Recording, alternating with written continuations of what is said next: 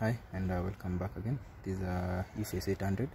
We are going I'm going to show you how to restrict duplicate punches.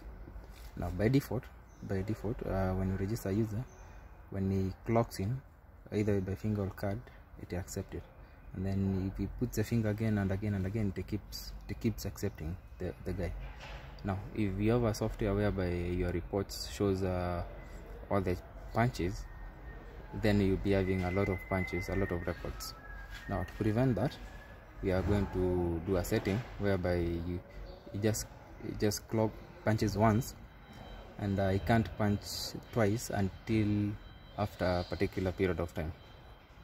Okay, so by default this is how it is. Thank you. You can punch, you can keep punching as many times as you want.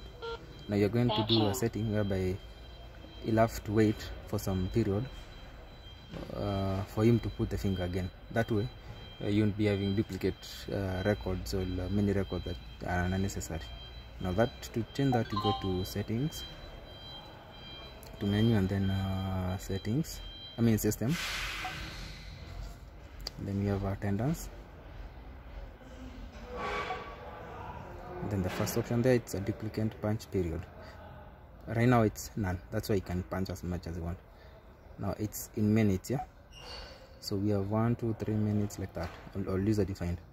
And now what it means is that if you put 1, that means the employee will be able to punch the second time after 1 minute. So if he puts the first finger, he can't put again until 1 minute is over. So let's try with one.